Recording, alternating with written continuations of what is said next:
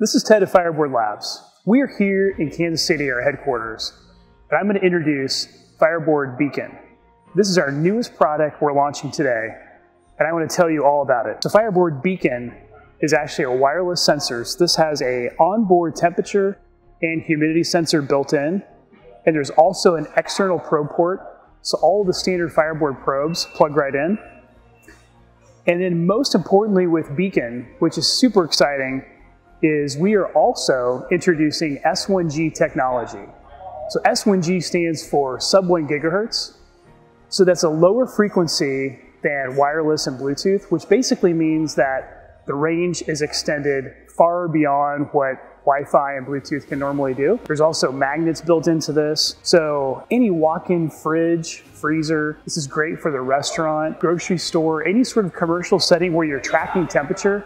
This is so easy to use.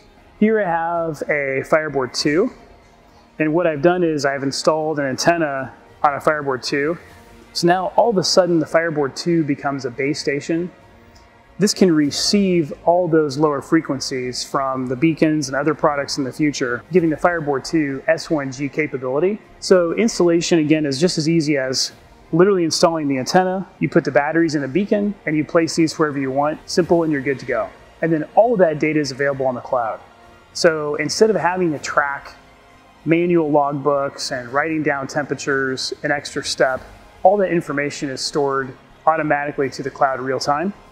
And then all that information is available historically. You can establish high and low alerts, and all of that works really well in a commercial environment. There's these really smart custom parameters with our alert technology that FireBoard's been offering since day one. Also worth mentioning, in the consumer world, people love this, right? People want to know, is their downstairs deep freeze working? People want to know, is the room upstairs and this we feel like we don't get good ventilation? Is it getting too hot? Is there some weird humidity deal in my basement where there's too much water coming in, right? So there's so many different use cases. It's exciting to think about the potential of this unlocks. And we'll have a lot of other, I think, real world use cases as we start rolling out this product, and especially getting feedback from some of our customers as they start putting it into use out in the real world.